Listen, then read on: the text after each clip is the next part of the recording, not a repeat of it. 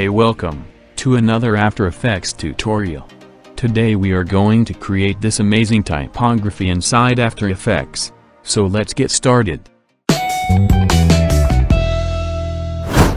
Open After Effects and create new composition.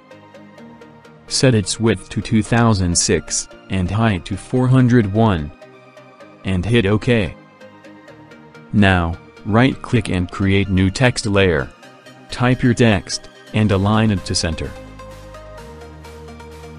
Now, right-click and create new shape layer.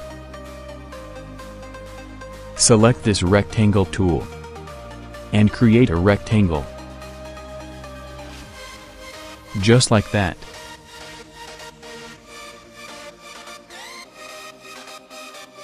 Now, go to Effects and Presets, and search for Grid. And drag it to this shape layer. Set its border to 2. Also move this shape layer below this text layer. Now, right-click and create a solid layer. Choose its color black, and hit OK. Also, place it below all layers. Now, go to Effects and Presets, and search for Motion Tile, and drag it to this text layer.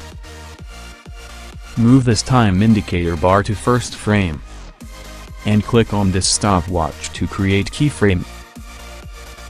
Now move this bar to last frame of this composition, and set its value to -5015.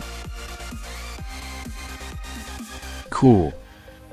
Now select these layers, right-click and pre-compose it.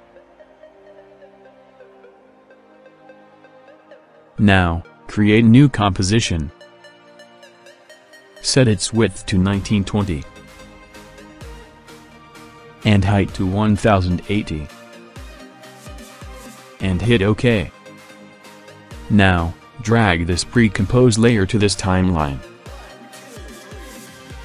Let's scale it down to 50%. Let's enable into 3D layer. Explore its properties, set its anchor point x-axis value to 0. Set position y-axis value to 440. X rotation to +90. And Z rotation to -90. Now, click on this layer, and press Ctrl+D to duplicate this layer. Now explore it. Set position y-axis value to 640. X rotation to -90. Y rotation to 180. And Z rotation to 90. Again, duplicate this layer. Now explore it. Set its position x-axis value to 1060 and y-axis to 540. Set X rotation to 0. Y rotation to 90. And Z rotation to 0. Now, again duplicate this layer. Now set its anchor point x-axis value to 2006.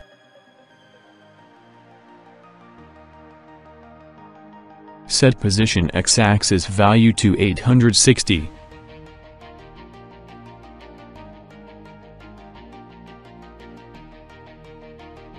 Y rotation to -90. Cool. Now, right-click and create new camera layer. And set its preset to 15mm. And hit OK.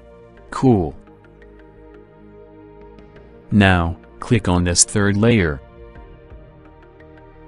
Right-click, go to Time, and select Time Reverse.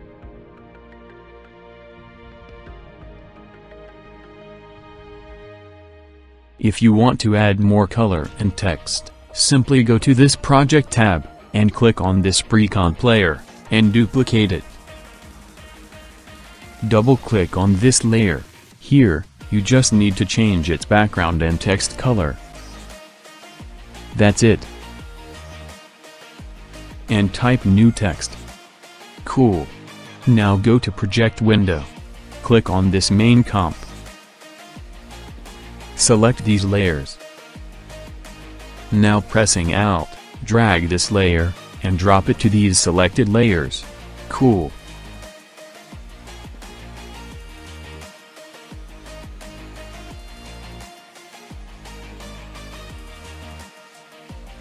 Now lastly, right-click and create new solid layer, also set its color to black, and hit OK.